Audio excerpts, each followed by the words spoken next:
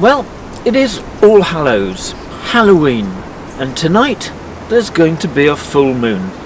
And I am moored here in Brownhills Wood, which is, allegedly, one of the most haunted places on the network. For it is here that a ghost screeches at boats as they go along the canal. Well, we'll just have to see what happens, won't we? I'm sure the towpath will probably be full of dead people walking, and the canal too for that matter. And no doubt, what with it being a full moon, we'll see some witches on broomsticks silhouetted against it.